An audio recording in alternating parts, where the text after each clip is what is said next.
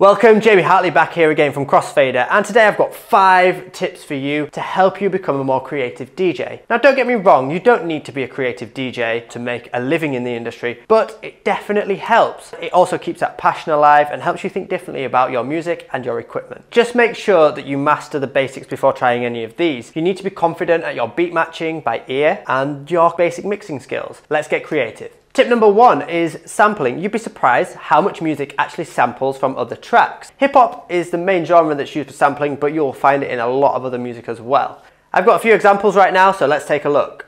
On the right deck in this example, we have Dance With You by Carrie Lucas, a track from 1979. Coming up is the direct sample used by Armand van Helden in his track You Don't Know Me, released nearly 20 years later. By setting up some loops, we can make the transition between the two.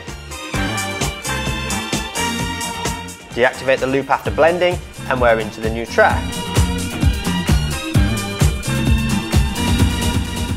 Here we have the song Why Can't We Live Together by Timmy Thomas on the left deck. See if you can recognise the sample. The original speed of this track is way slower than the next track that uses the sample. We're going to have to be clever about speeding it up using a wider tempo adjust setting. You used to call me on my cell phone. And now you can hear the direct sample behind Drake's Hotline Bling. If you need some ideas, then whosampled.com is a great community-driven resource. Let's check the website out. You can simply type in an artist or a track, and then you can see whether that track uses samples or has been sampled.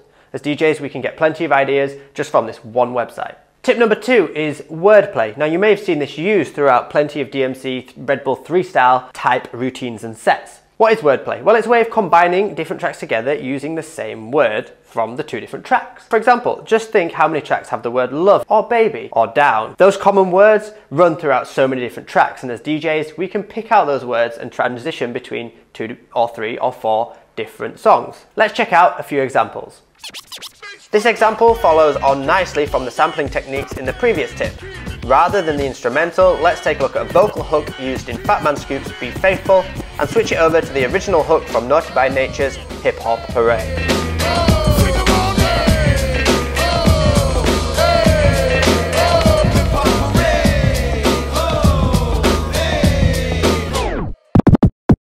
In this example, Drake uses the same vocals from a Popcorn track called Love You Bad.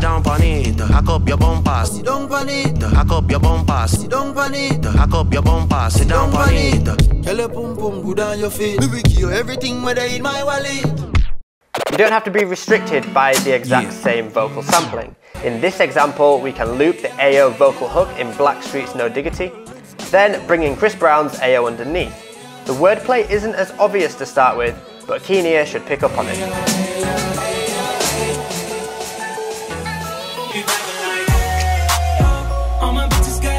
Another popular word to look out for is money. Here we can switch between Rihanna and ODB by using a loop and some scratching. Watch and listen, maybe even try this one for yourself. Bitch better have my money. Girl, you better give me that money. Bitch better have my money. Girl, you better give me that money. Bitch better have my money. You better give me that money. Baby, I got your money. Tip number 3 is tone play. Well, this one is quite an advanced trick and you might need a bit more of a musical ear to figure it out, but my main tip here is look for tracks in the same key. Most tracks are produced in a certain key, which means they use a certain amount of notes on the piano scale. The melody of one track might use very similar notes to the melody of another track. It just might be in a different order. So we need to use the digital software or hardware that we have to actually rejuggle them notes and play them to the new melody. Now this will only work in certain environments. For example, you see it a lot in the Red Bull 3 style and DMC routines, but it's something fun you could maybe even add to your club sets or party sets. Let's take a quick look at some examples. In this remix of Wild Thoughts, there are 3 notes that can be played to the melody of California Love by Tupac. We have to be clever about adding the pauses in to make the transition sound just right.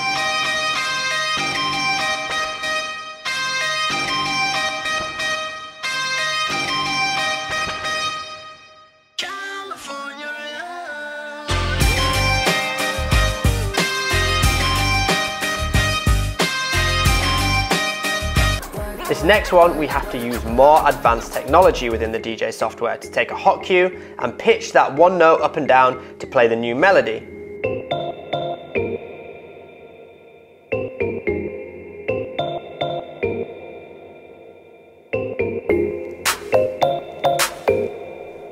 This technique can be done with keyboard mode in Rekordbox and on something like the DJM S9 with Serato. Next up, we have a vocal tone play transition. Using the acapella of Deeper Love, we can take the 4 vocal notes and recreate the first half of the melody from Back in Black by AC/DC.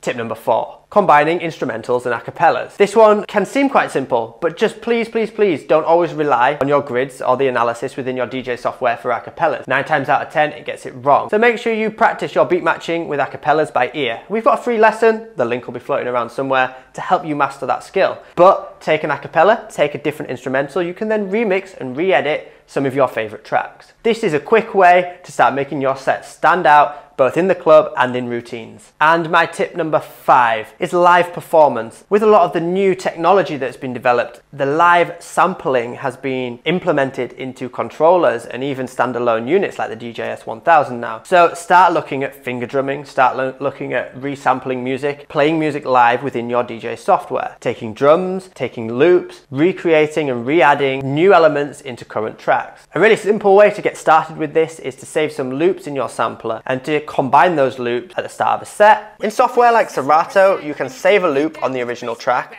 then drag it into the sampler to activate at any point. Do that with multiple tracks and combine different elements together. Beat that with a baseball bat. Where you is where it's at, and you can't beat that with a baseball. Another way to do this is to chop up different parts of a track and then replay them in a different order, creating a whole new remix or a whole new track. Here in Rekordbox, we have captured 3 parts of the Valentino Khan remix of Swish Swish by Katy Perry. Those 3 elements have been loaded into the sampler and replayed using the sequencer record function. We can then kill the sampler level and jump back into the original track, all while cutting the acapella over the top. What the fuck, what the fuck, what the fuck, what the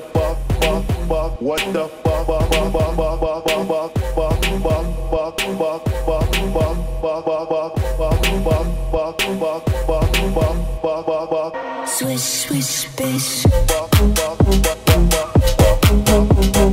So hopefully some of these tips have got you thinking just how you can get creative with your music, with your library, and with your hardware.